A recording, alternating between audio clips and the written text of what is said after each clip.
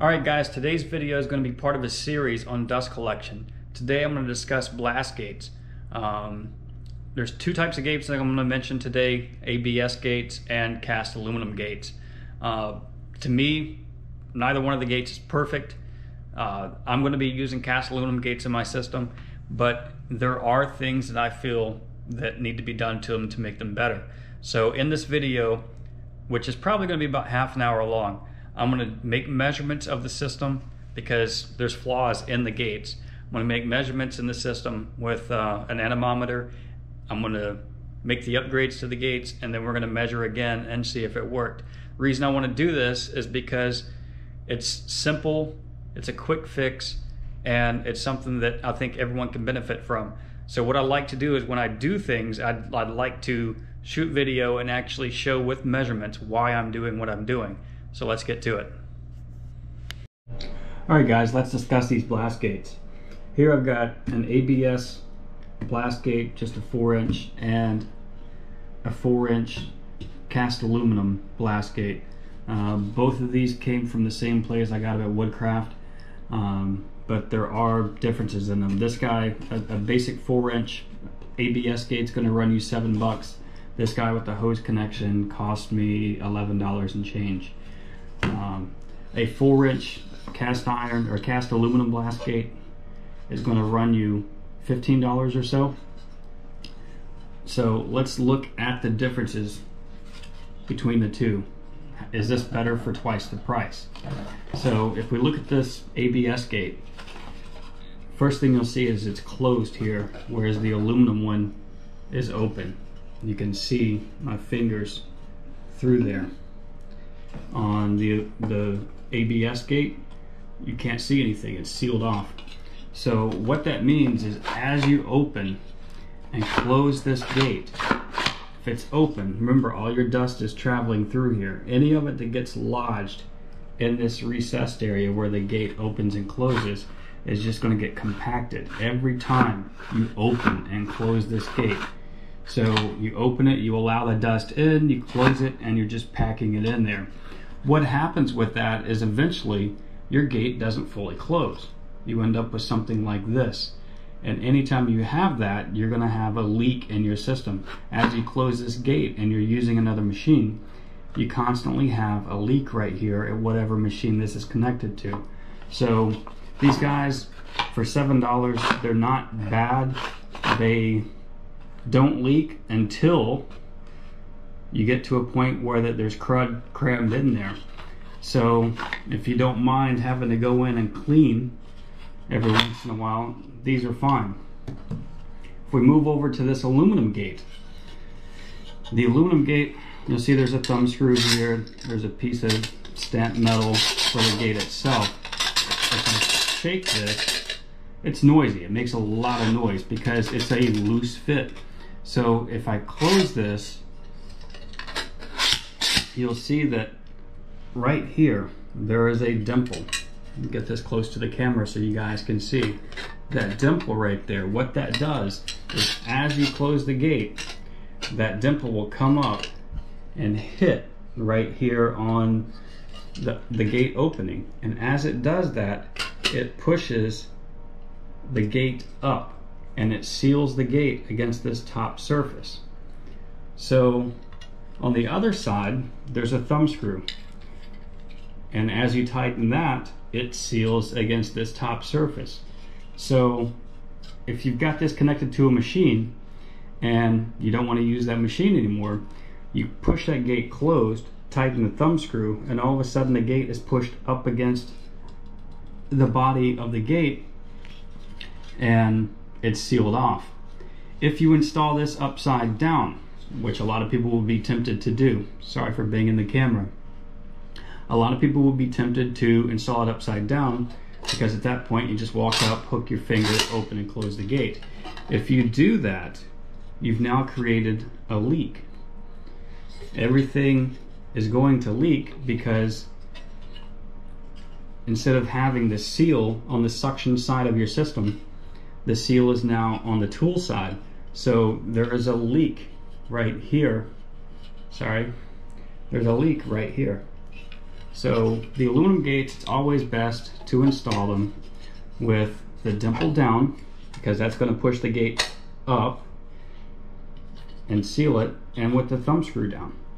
So pretty simple, 4-inch blast gate. One issue these have is as I open this, so the gate's open, I'm using the tool. If you look through here, you can see my finger, right? That is a leak. So anytime the gate is open and you're using the machine, you have a constant leak right here. And that is not something that's good for overall dust collection. So 4-inch plastic, 4-inch cast aluminum. Now let's talk about this next guy. This is a 6-inch cast aluminum blast gate. I picked this guy up on Amazon, and I believe it was sold under the PowerTech brand. So let's set this ABS aside. Let's look at the two of these guys. We've got thumb screw on the bottom. We've got our little handle on the gate itself up top. Now if I tighten the thumb screw on this guy, as I said before, it's going to seal just like the other one. You can see light through that one because the gate's pushed up, and you can't really see, there's a little bit of light through this one that you can see right there. Now let's look at this gate. On the 4-inch, we've got our dimple down. You can see that the dimple's down as the gate opens and closes. It pushes up and it seals. Well, on the 6-inch, the dimple is up. So as I close it, it pushes the gate down in the body, and there's a leak there. This should be closed. This should be sealed, just like the 4-inch. It should be sealed right now. Instead, it's a leak. So, easy way to fix that is just loosen the screws, loosen that, flip it,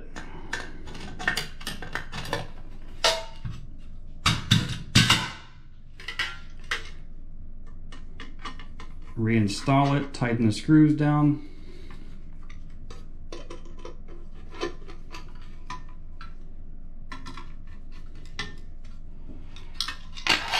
and now when I close that gate,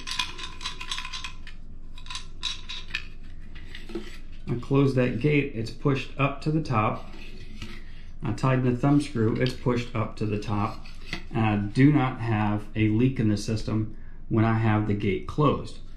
Just like with the 4-inch though, when I have the gate open, I have a massive leak right here. So let's say on this table saw that I have here on this saw stop, I have this overarm dust collection. So there's a 4-inch gate here.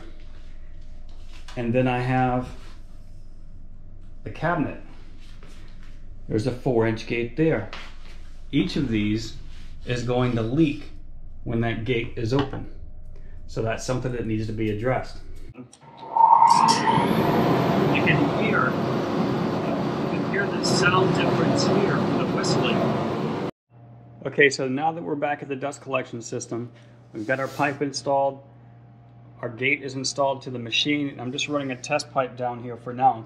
What I want to show you is how much of an issue this little opening is, and how much of a leak it will cause you when you have that gate open.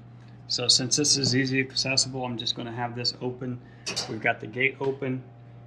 We are set to 0.87 cubic feet. That is for the area of a 4-inch circle. So we go back to function, and we're going to go to cubic feet a minute. Now let's turn the system on and we'll make our measurement.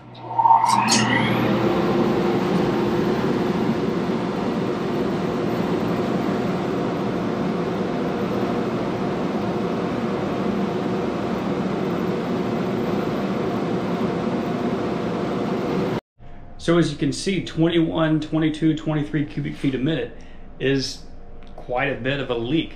That you may not think that is a big deal, but if you're running something like this table saw, where you have a connection at the cabinet and you have the overarm dust collection, you're running two separate 4-inch lines off of the system. If each one of those is leaking 23 cubic feet a minute, you've lost 50 cubic feet a minute of capacity on your system. So it's a simple fix. Let's get to that. Okay, so to fix this leak that we have here at the back of this gate, there's two things we're going to use. Just some scrap cardboard, some cardstock, and some HVAC tape. So the first thing I want to do is cut off a piece of this cardboard here. Doesn't have to be perfect, nothing special we're doing. We're just cutting off a piece here. I'm going to go ahead and square off this end. And let's get our length sorted. That should be fine. Can't hold on to anything. It's almost like they make an actual knife that holds these blades. So now we're going to take our HVAC tape, and I'm just going to go ahead and square that off. And come down here. So this HVAC tape, what we're going to do is we're going to stick it on this piece of cardboard, and then we're going to stick it on the body of the gate itself. What that's going to do is give us a flap where that we can open and close the gate, and when we open the gate and turn the dust collector on, the suction of the dust collector is going to pull this gate, this flap on the back of the gate closed. When we close the gate, any dust or debris that may be in there, which it's not going to, any dust or debris that may be in there is just going to get pushed out the back side. So we're not putting ourselves in a situation where that we're getting debris that's going to get jammed in there like you would with a plastic gate. We're just making a piece that is going to allow this gate to work and not leak every time we want to use it. So that really is as difficult of a process as this is. Let's go ahead and trim this end off here. Same thing on the other end. So I don't know, what did it take? A minute? 2 minutes? And we've got a flap there. So as this is open, this is going to get sucked closed. Push it open. If there's anything that's in there, it's going to get pushed out. So that is one thing we can do to improve. The next thing, remember how we talked about how loose this fits. This pipe does not fit tightly, so we're going to go ahead and address that. Okay, next thing we're going to do is get this pipe to seal to this gate. I talked about how this is a loose fit to the gate, and as you can see, if I lift the pipe up, the gate just stays in place. So what we're going to do is use a product. I'm using this because I have it. This is Hushmat's Quiet Tape, and all it is a roll of foam tape that's about 1/16 of an inch thick. So what I'm going to do is apply that tape to the inside of this pipe, and as I do that, it's going to reduce the inside diameter of the pipe, and it's going to give it foam surface there that's going to compress and seal to the body of that gate. So let's go ahead and get this foam installed on the pipe. This is pretty easy. Just start running the foam around the inside of the pipe there. This doesn't have to be perfect. All I'm doing is running it around so that it's not hanging out and visible. But what you want to do is give yourself, see if I can get this where you guys can actually see what I'm doing. You just want to give yourself plenty of area there for this foam to make contact with the body of the gate. And I'm just running around sticking this in place, and eventually I'm going to come back around to where I started. We'll just trim it and we'll be done with this portion of it, and then we'll remeasure. So back over here, go ahead, trim that, and there we are. So now if I put this gate back in place and I put this pipe down on there, I lift it up, the gate stayed in place. So we've got a nice solid seal there. Okay, so that phone ring was my wife calling. I had to take that, but let's get back to it. Okay, so we've got our gate installed. We've got pipe on the bottom side, pipe on the top side. Both of these pipes are sealed to the body of the gate with our foam tape. On the back side, we have our flap here. This flap I did trim down from the last clip so that it doesn't hit this gate support that I've got mounted to the wall here, so that can open and close freely. So we'll go back to our anemometer. I've got it set for 0.087 square feet. I know I said cubic feet earlier, it's square feet. So let's go back to cubic feet a minute. We're going to turn our dust collection on and let's measure.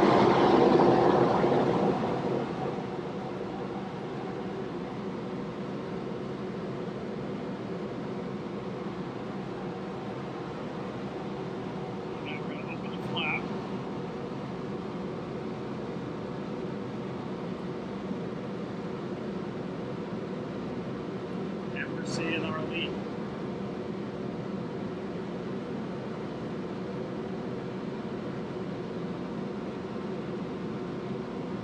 Close the flap again.